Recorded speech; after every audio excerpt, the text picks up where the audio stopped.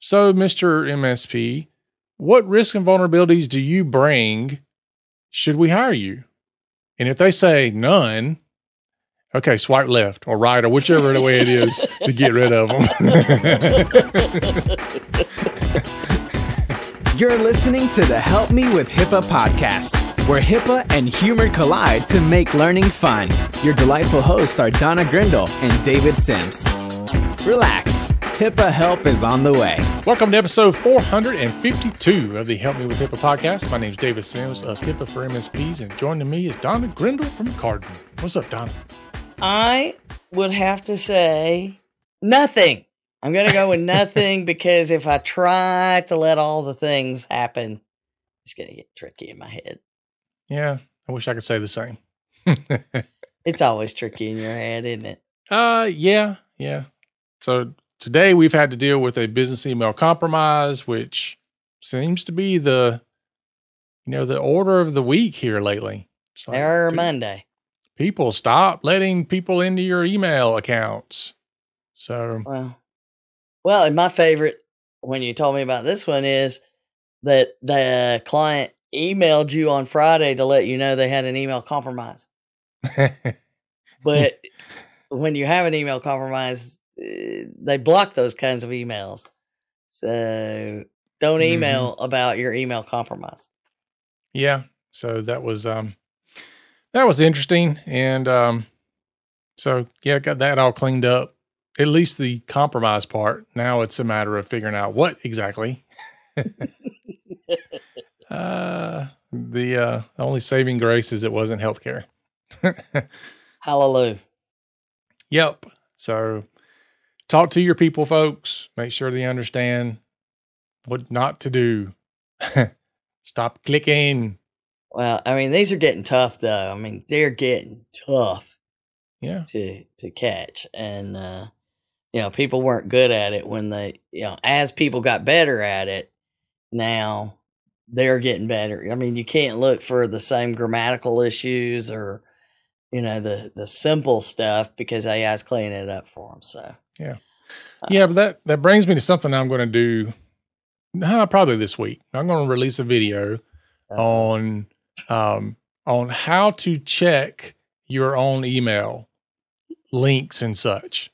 So if you got an IT vendor, then get them to do it. My clients do that to me all the time. Like, here, check this email. It's like, send me all your junk mail so I can tell you if it's okay or not. I know. I love those. They do that, which I'm fine with it because sometimes we stop bad things from happening. Other times, like today, I had one come in from a healthcare provider.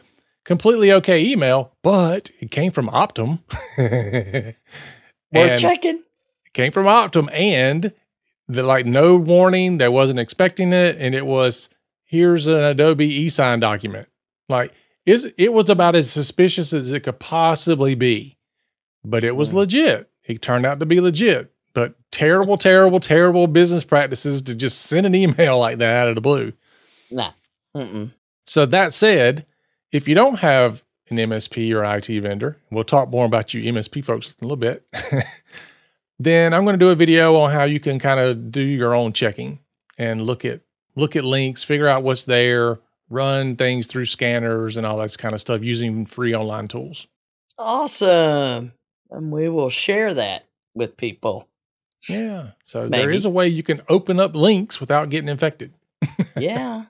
I'll show you or how. just have somebody, have them scan it. Go look. Just email it to somebody you don't like. Say, click on this. Tell me if this is okay. It's like taste this and see if it's bad. Yeah. I don't know about you, but I hear that in my house a lot.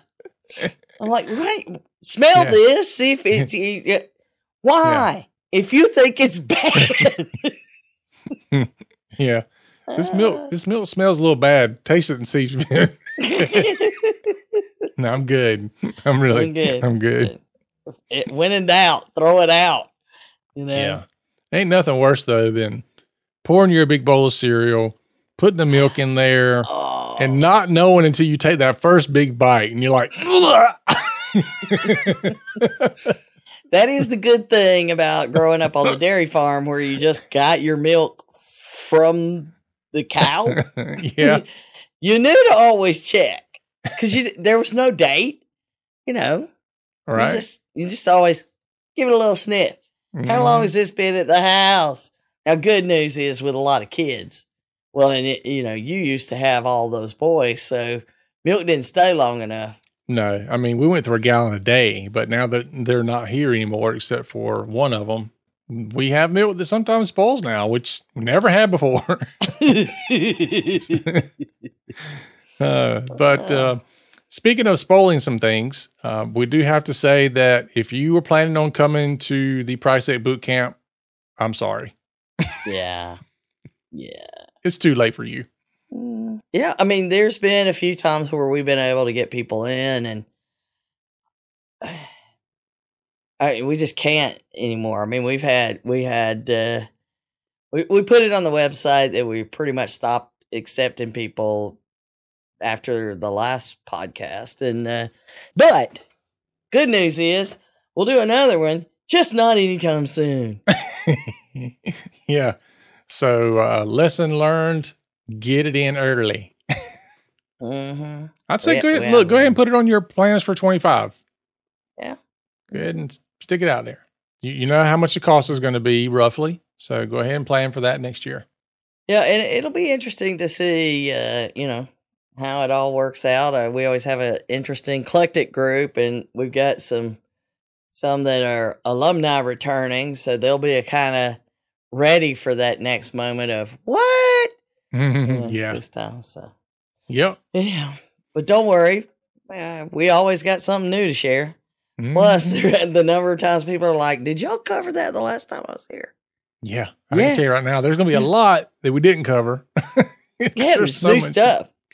Golly, man. Yeah. Well, so next week, this comes out on Friday, and Tuesday we'll be busy with, wearing people out, but it's usually, a productive event, if not an exhausting one for all of us. So. Yep. All righty. Yes. So we want to remind everybody, leave us a review if you like today's podcast, and also share it out to all your friends and enemies. That should cover pretty much everybody. You got to subscribe somewhere, make sure it's downloaded. That's how you get the reputation that we need. And we know about our reputation. We need your help. Yeah, we do. Clearly. Yeah. And check us out on YouTube. We got bunches of YouTube shorts and all kind of other stuff out there. So go check those out. Leave some comments, reviews, likes, shares, smash all kind of buttons, hit Control-Alt-Delete, whatever you want to do. Leave a comment. Maybe we'll see it. We're struggling with those things, clearly. All right. We got a lot to do, though. Let's hit some fun stuff. So today we're going to be talking about mitigating MSP risks. So if you are an MSP, or you have an MSP, or you may ever hire an MSP, probably want to listen. Yeah. Pay attention. Yeah. Because one thing is for sure, no matter who you hire, no matter what vendor you bring in, a lot of them bring in risks. MSPs, top of the list. We bring in all of our software, our remote access tools, all these things. Every one of those increases the risk that you didn't have before you hired us. So that's kind of crazy. You're hiring us to reduce your risk and vulnerabilities, and we're bringing more risk and vulnerabilities. So you're reducing some that they can't handle on their own, but you're bringing in some that they're expecting you to handle when you come to the door. Exactly. So it's kind of like taking your 5 kids into an antique shop, right? Sure, we can go there. Enough said. Yeah, right. But it's a good thing to ask though. Like, let's say you're trying to hire an MSP. A good question might be to say, so Mr. MSP, what risks and vulnerabilities do you bring? Should we hire you? And if they say none, okay, swipe left or right or whichever the way it is to get rid of them. What's a good swipe? You want the bad swipe. Yeah. I don't do the swiping, so I don't know which way to swipe. I'm swipeless. Swiper. Swiper, no That's swiper. a whole nother. There. Yeah. All right. So let's get into it. Let's go down the path of the HIPAA Say What first, because we want to talk about some use of online tracking technologies. Not that we haven't talked about that before, but it's a little bit of updates on that. Yeah. I mean, no one's really feeling like this is restating and trying to be clear as lawyers can on the online tracking technology and HIPAA. And, everybody's like, oh, they're being ridiculous. So there's that side. And then they're like, well, we're reading the law and having to apply it to what we know the technical part of it is. And we're trying to find that middle ground. In the meantime, people like us, we're in the middle. Going, somebody get here. But the bulletin is it's a restatement where they're defining what is tracking technology and how do the HIPAA rules apply to regulated entities' use of tracking technologies. And then they go through, what if you're doing tracking on a user authenticated page? What if you're doing tracking on an unauthenticated page? What if you're doing tracking in mobile apps? And then what are your compliance obligations for regulated entities when using tracking? Ooh. Yeah. So at least it's very targeted descriptions, we'll call it. But I did notice one where it was in the section where it was talking about the unauthenticated web pages. So I often get caught up in these discussions about, well, if somebody's not my patient and they come to the web page and I gather information about them, they're not my patient now, it's not PHI. Is that true?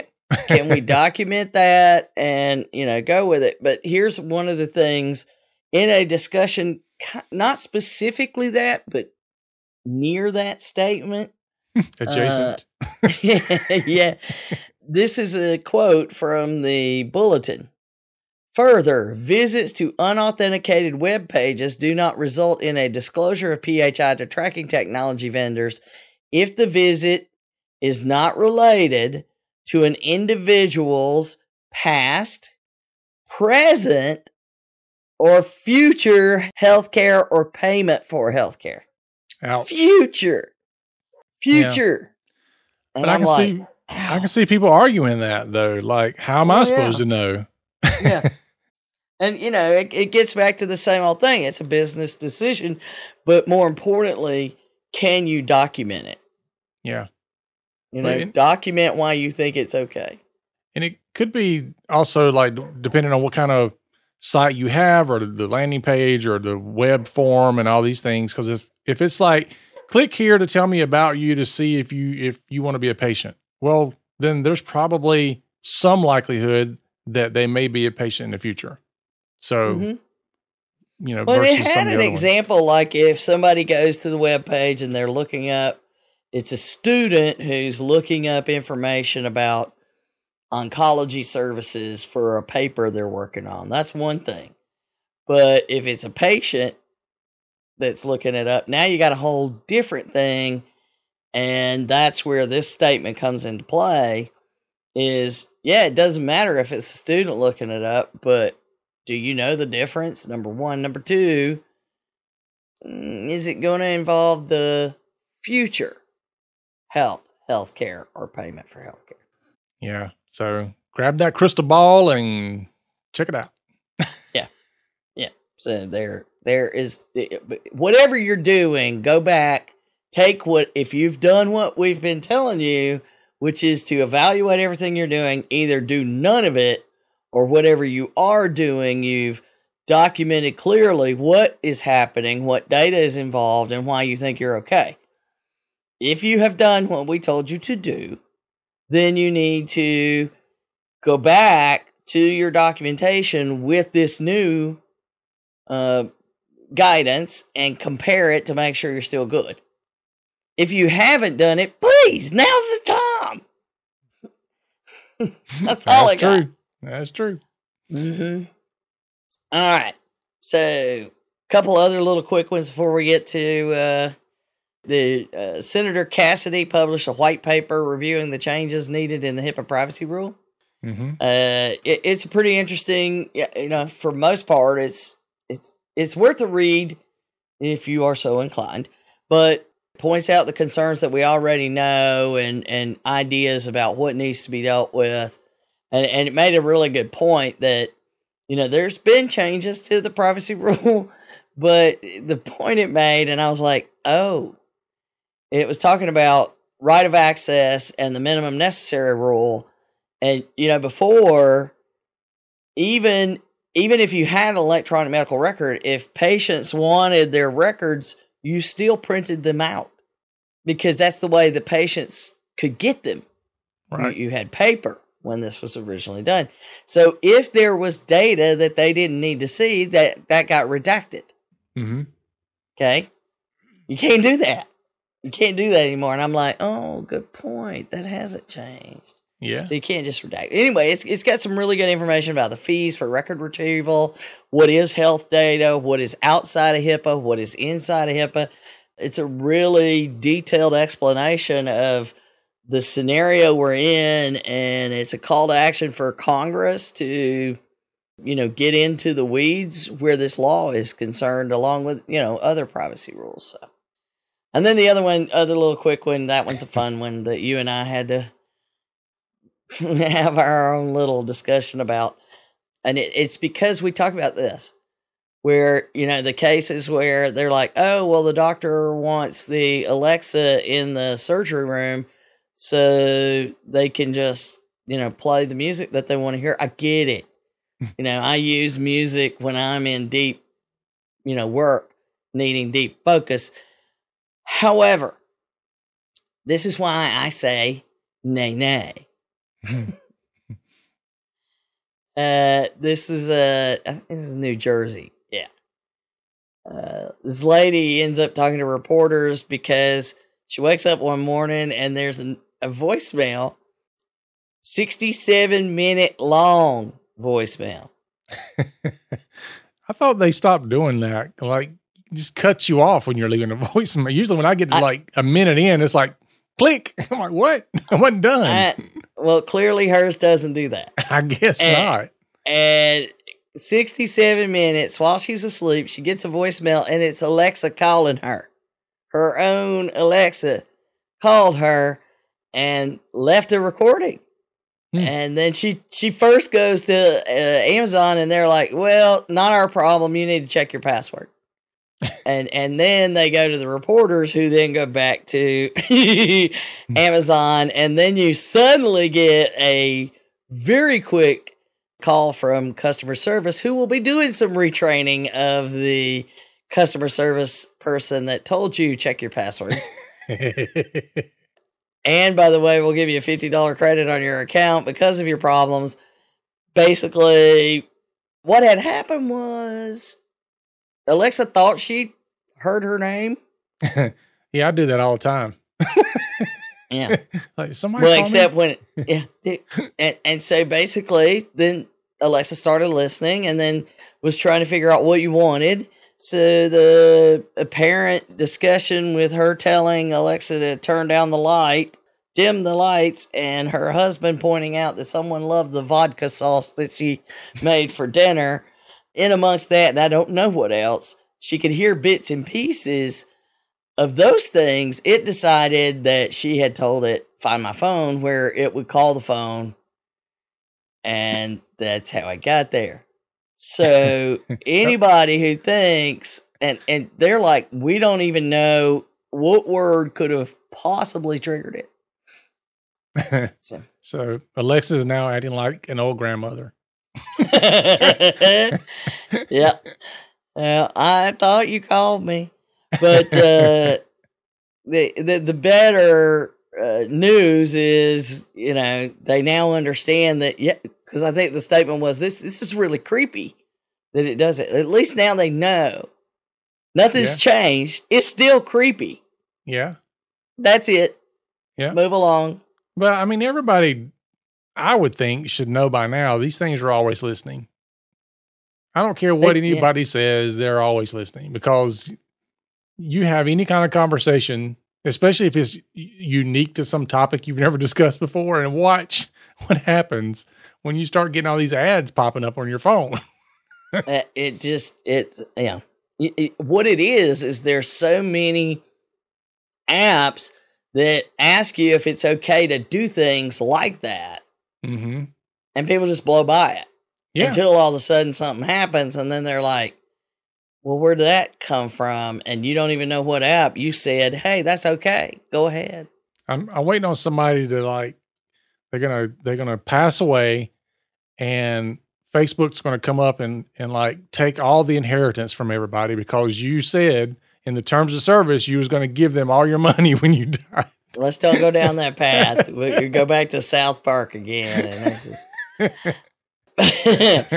Those are the two quick ones, and now let's get into, for the rest of this discussion, the new release from CISA and the NSA saying we released cybersecurity information sheets on cloud security best practices, and there's several different ones that are in the release.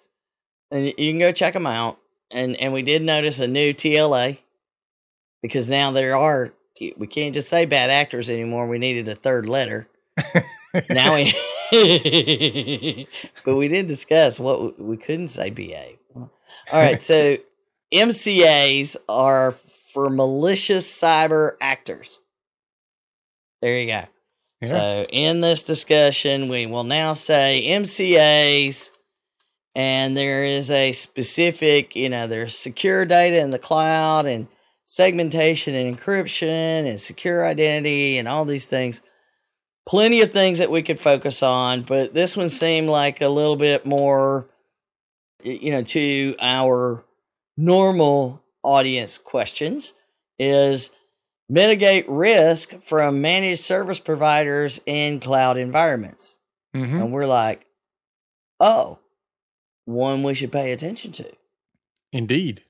And it starts I think all of them, try to get this across anytime it talks about third parties. Security in the cloud is a shared responsibility. Mm-hmm. I think it's a shared responsibility across the platform. If period. Period.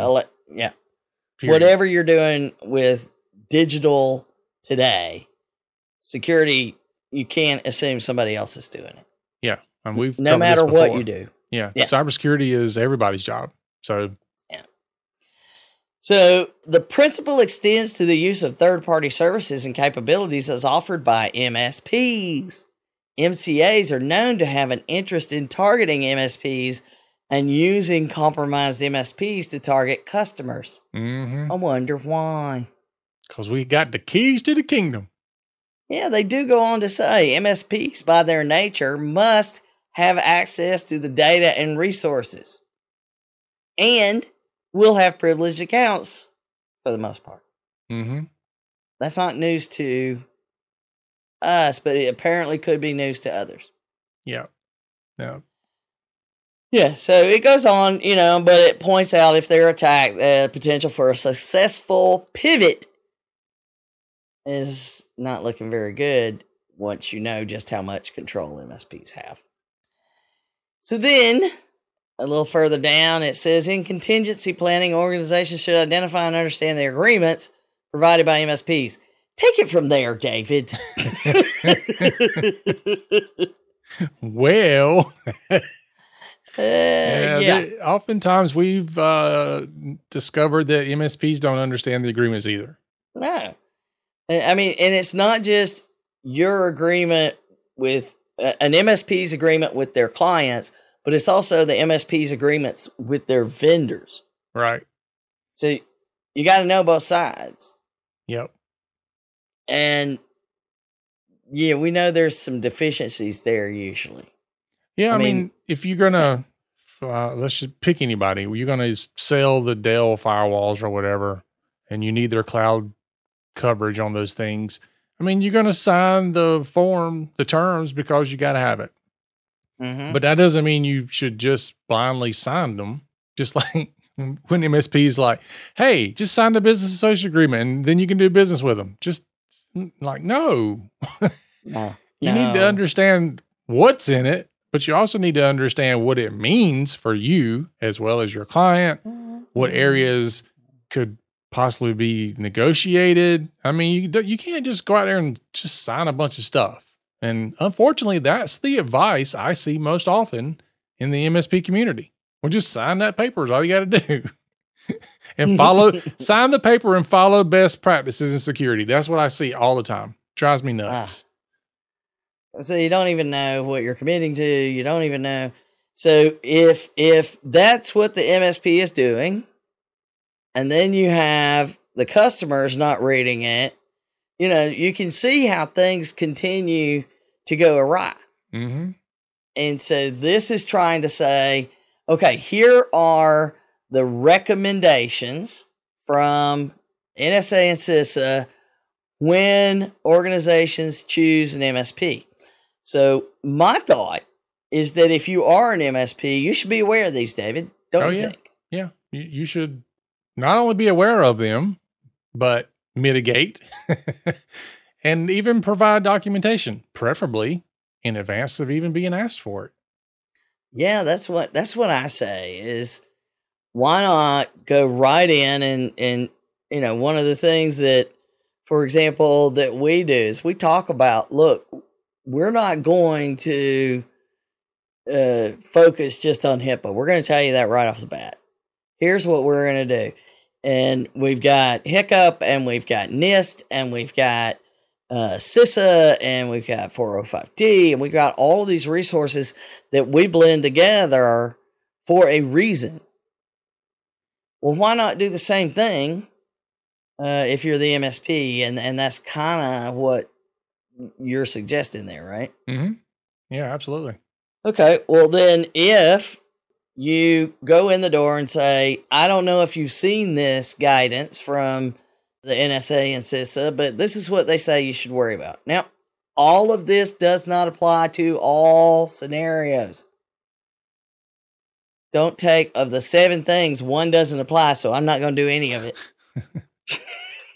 Yeah. So let's go through them and get what your thoughts are that MSPs should do to address it. And then we'll talk about what we think that the clients should be asking the MSPs. Okay. Let's do it. All right. Number 1, hit it. So we're doing the recommendations? Well, yeah, that's what we were just talking about. Just want to make sure with you. Who knows where we're going? Did somebody call my name? Somebody call my name. All right. Number 1, adhere to important security standards as part of selection criteria when choosing MSP services. So, I mean, for me, yes, absolutely. I want to understand what my vendors are doing. Because a lot of my services I consider mostly pass-through services. Like if I'm putting cybersecurity software in your computer, yes, I have the ability to manage it and all this kind of stuff, but it's not my actual software. I didn't develop it, and I don't support it, and all this other stuff. So I need to understand what my vendors are doing on the security front. Yeah. Now I would say to this, like we talk about, go ahead and get HICSCRIM.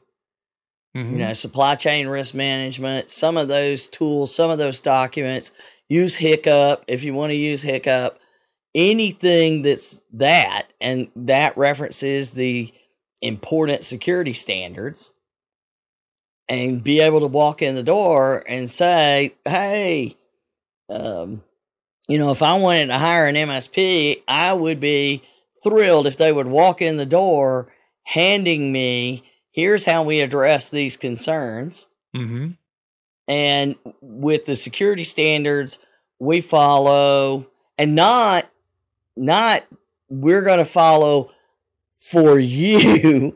Mm-hmm. We're going to tell you have to follow HICCUP, but we're not going to follow it. I want to know what you're following. Yeah. Not just your services. Because, we the whole eat your own dog food kind of thing. Mm-hmm. No, I completely So that's agree. what I would say to that first one there. Yeah, I mean, think about it from a sales perspective. If you're walking in the door and you're handing a prospect this documentation, here's some things you should be aware of as you're trying to hire somebody. These are risks that MSPs, all MSPs for the most part, are bringing to the table. And here's how we've already identified and mitigated said risk and vulnerabilities.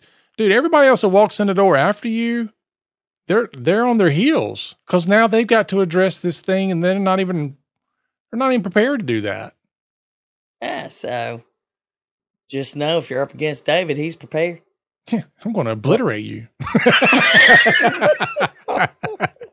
Oh, he talks big, doesn't he? All right, so the next one you're probably going to need to explain IAM just a tish before we go down the path, because IAM is mentioned in, identity access management is hit in like 3 of these, but yeah, I mean, just on very, very super high level, it's just a way to authenticate who the user is. Right. Yeah.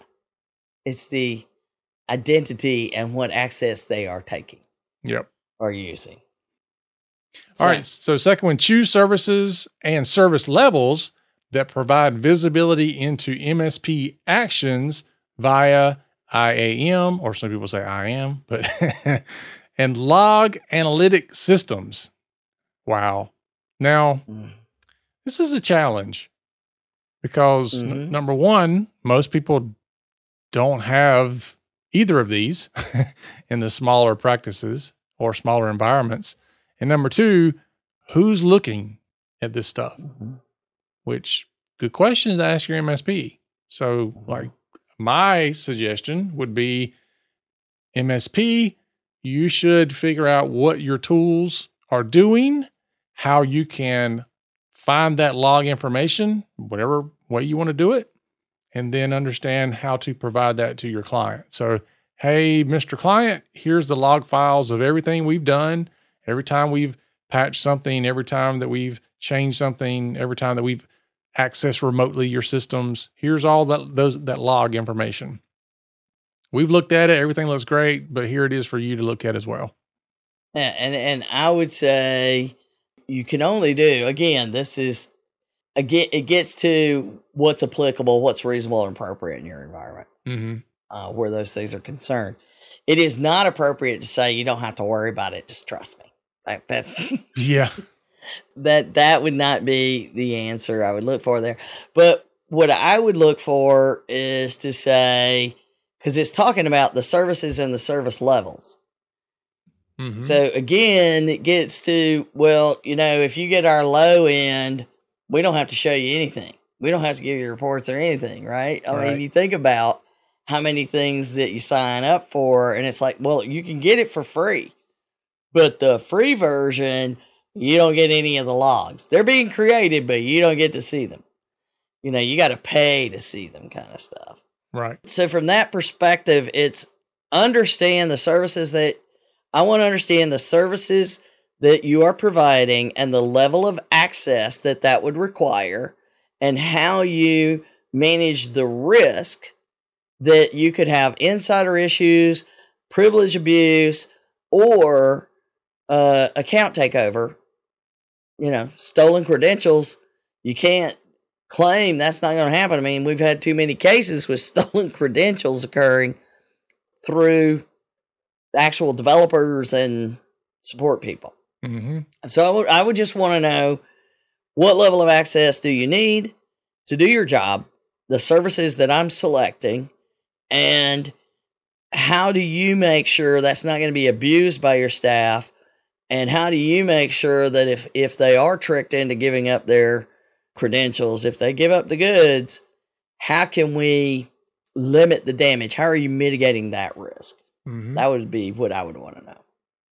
So next one here, perform and test configurations to ensure that logs and IAM information related to MSP's actions are integrated into the organizational security infrastructure.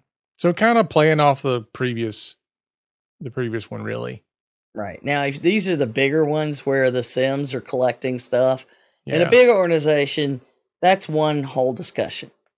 Right. But what I just went through, there's a certain amount in the smaller business where you just have to have a certain level of trust. And then you're going to give me a regular report that shows me you are maintaining that commitment that you've done. Somehow we agree on that. Yeah. I mean, I think at the very least, MSP should be able to say, here's all the logs or activity of our remote access. At the very least, all those should spit that out. Here's when we logged into your systems, what time, what system, how long, all this kind of stuff. And of course, those should match. Hopefully, they're matching tickets that were put in and all that kind of stuff. Even though you may not get that cross-referenced information, still, what you're kind of looking for is, was there some kind of login after normal business hours that maybe shouldn't be happening, or on weekends or something? Now, some MSPs have staff after hours and they do maintenance work after hours. Completely fine. But all you got to do is just say, hey, what is this 10 o'clock login at night? What's that all about? And if they got an answer for you, then great. Yeah. So it doesn't require constant concern all the time at a level that you can't afford. Right. We're getting there where we can afford more of that kind of monitoring, but we still have to count on, at least in the smaller businesses, you're still able to have that ability to connect direct with another small business. Yep. So that's what we're looking for. All right, where do we go next? So the other one is regularly review MSP accounts and privileges in IAM systems and investigate unusual and unexpected changes. So we touched on this a bit, but this is definitely one I think can be challenging for some MSPs, that they are often so focused on protecting their clients that they're not looking at their own stuff. So how does your own accounts look and your own privileges? Make sure that nothing's going on in your own environment. Because remember, we're talking about the MSP risks here, not what's happening in the client environments specifically. Right. So how am I looking at my own things and whether or not things are happening that shouldn't be happening, and am I mitigating those things? So investigate those types of things. Certainly any unexpected changes. If you've got a SIM, like if you're an MSP and you got a SIM within your environment as much as possible, or you got notifications set up, if something changes, notify me, or if some kind of login happens, notify me. The challenge is always the notification burnout. You get so many notifications all the time, but at the same time, you have to look at every one of them, because I get it that 999 of them is trash. Maybe 9,999 is trash, but one of them is going to be something you should pay attention to. And if that gets through, you could be in trouble. So as I heard somebody say one time, the good guys, us, we have to be right 100% of the time. The bad guys only have to be right once. So it's just, unfortunately, it's part of what you have to deal with. The good thing is there's tons and tons more AI tools nowadays where you can feed this information in and just say, hey, does anything look crazy on all these notifications I'm getting? Yeah. So, I mean, there's ways to get there. And, where this would be onerous even 5 years ago, we have the technology now, we have the capability now, and we need to do better at it. We can build them better and stronger and faster. We can rebuild. I've noticed that some notifications are now prioritizing. So it's like, here's a priority 1 notification, 2 or 3, based on, the level of severity of what it might be. So at least it does give you the ability to say, okay, all priority 1 stuff, I'll look at it, later on when I get a chance. Anything that's a priority 3, depending on how they, rule those. But don't worry, but if it's priority 3, then set off all the bells and whistles and alarms and everything else, because it's a bigger deal to look at. So that's happening now. So that's a good thing. Well, and there's ways for you to build those into your own tools and your own workflow. if you will, Mm-hmm. within the MSP is your tools and what the tools are telling you. And you've gone and implemented tools that, won't just allow them. And I know other MSPs have talked about this, the importance of not being able to have that admin access all the time. But anytime somebody has to log in with admin access, you should have that logged somewhere as to why that's happening. Yeah. Yeah. We've got, and this is, I don't know how new to the industry it is, but we have a vendor that has an access tool that gives us the ability to basically create admin accounts on the fly. So when we need it and it's been approved through the proper software channels, it creates a temporary admin account. And then once we log out, the admin account gets wiped. So it's, admin on the fly, I call it. Just in time admin service or whatever you want to call it. But I mean, I love it. I'm glad that this is now a thing that's out there. And I think that that's something that MSPs need to really consider rolling out in their environment. And yeah, it's an additional cost, but.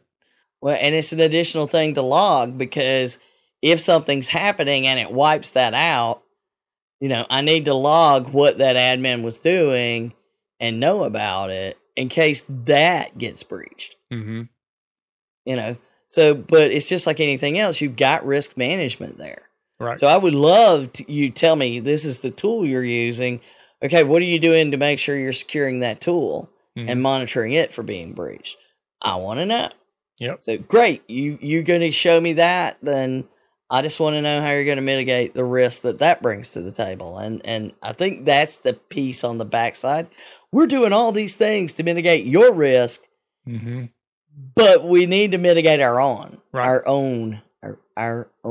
risks. Yes, I agree.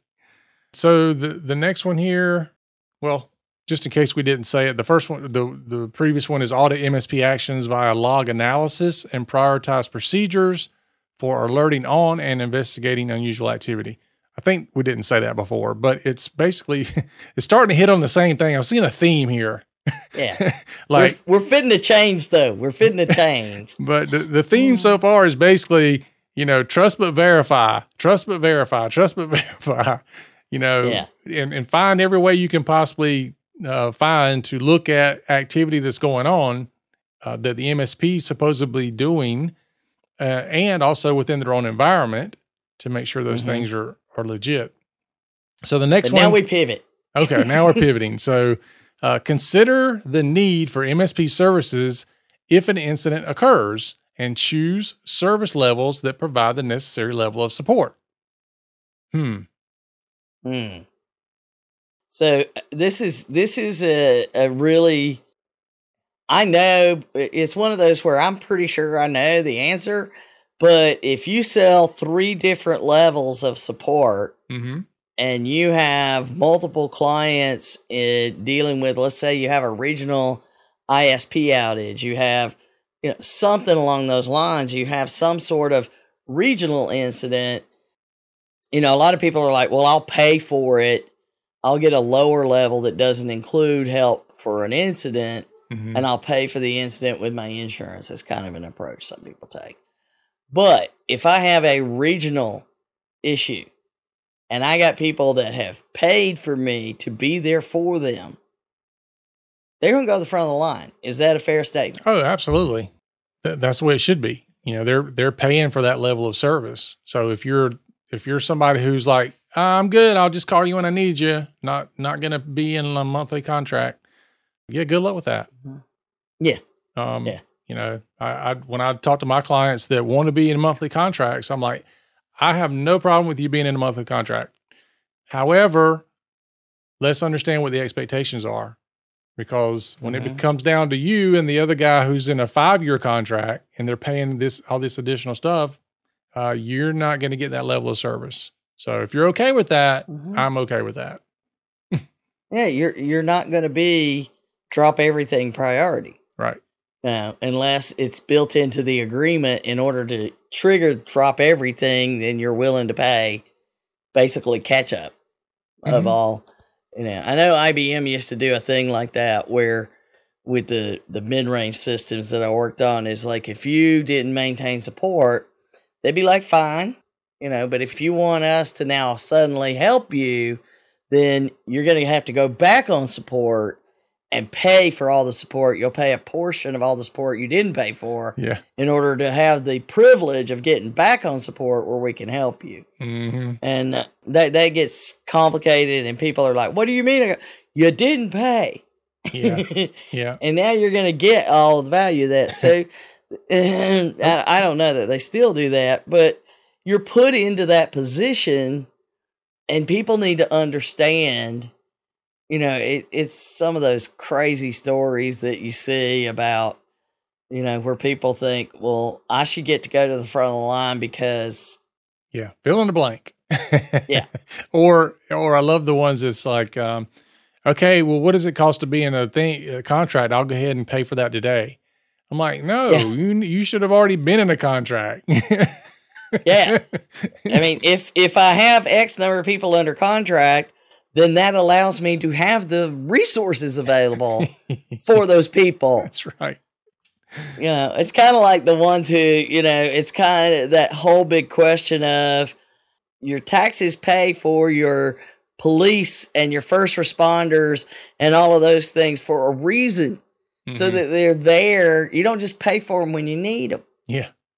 You pay for them to be trained and resourced to be there when you do need them.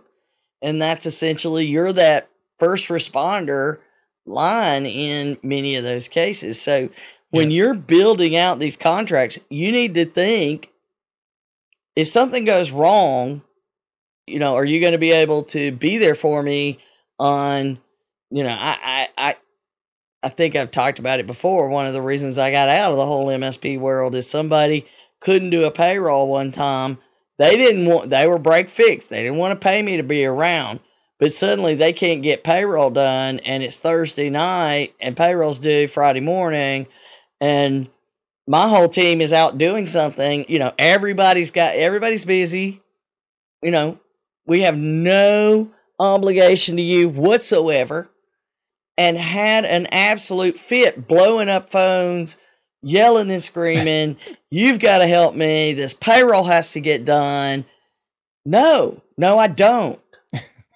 No. I say that at some point there is an amount of money that would get me out of bed to help you. Mm-hmm.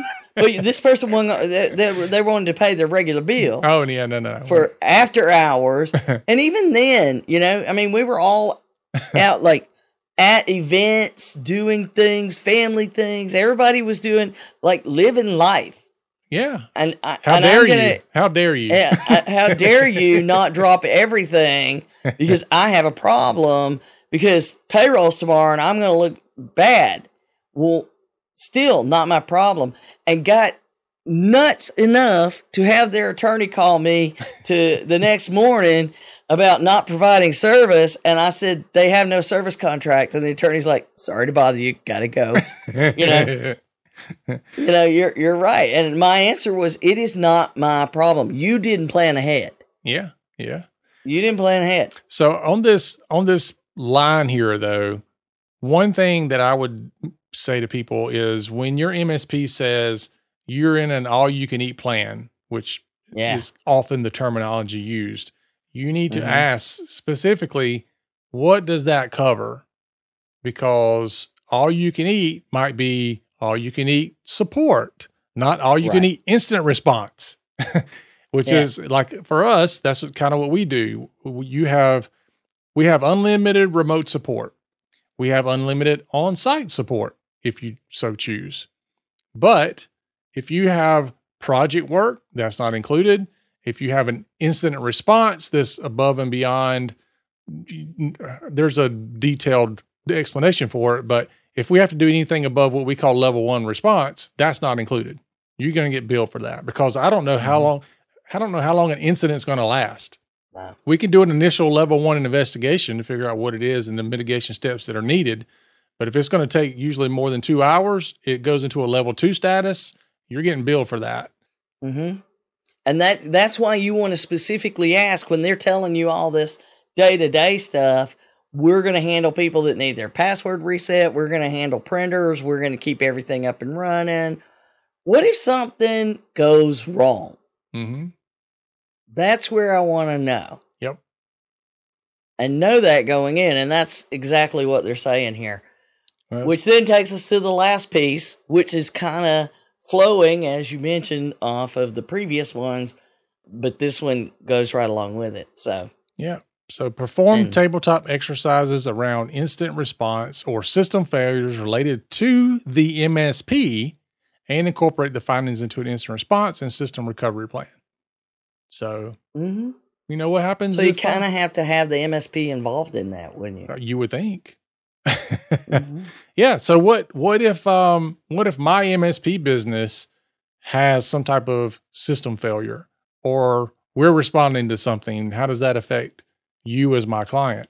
Here's a good example. Several weeks ago, I mentioned that we used the software Screen Connect, and there was a vulnerability that came out that was announced on Screen Connect software, and lots of MSPs were affected. I didn't know if we were affected or not when it first was announced, so I went ahead and shut down the Screen Connect software. Now, long story short, we were not affected because we had the cloud version, not the on-prem version, all this other stuff, and we had multiple layers of security, so we were never affected by it. But I didn't know that initially, so I shut everything down. Well, some of our clients use Screen Connect through our services in order for them to work from home. So there you go. There's your tabletop exercise. If my services are disrupted and you can't work from home because of that, then what are you going to do? Yeah. And that's exactly what you're supposed to do in these tabletop exercises. Yeah. And your answer can't be, I'm going to call David. Yeah, because you're already talking to David. Yeah. I mean, we already had kind of some secondary things we were going to roll out to kind of mitigate it, because it's not every client. So it's not like we had to come up with hundreds of different ways for people to log in. But we had another action plan that we were ready to put in place if we had to. Fortunately, we didn't have to. Yeah. But you had a plan. Yeah. See, I want to know that you have that plan. And if you're not asking your MSP these questions, and go beyond just them, what if one of their vendors has an incident? What are you going to do to help me? And at some point, the Change Healthcare thing is teaching everybody that it's so deep down in the supply chain and it's having such a major impact. I saw a headline where physicians practice, small practice, had no money and they couldn't pay their bills, but they were still seeing patients. Yeah. We talk sometimes about the, regional issue, like if there's a regional disaster or a regional outage, how that pulls all the MSP resources. But the other thing to consider too is a lot of MSPs have that one client that's like a massive amount of their revenue.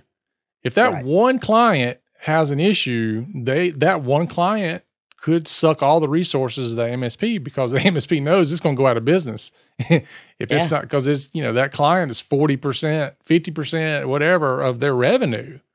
And so, now they get white glove treatment. Well, yeah. And you want to know where you stand in the pecking order. Yeah. And it's not that there's a way to solve every single problem. It's just, you kind of want to know, if this happens, what are my expectations? What am I going to do?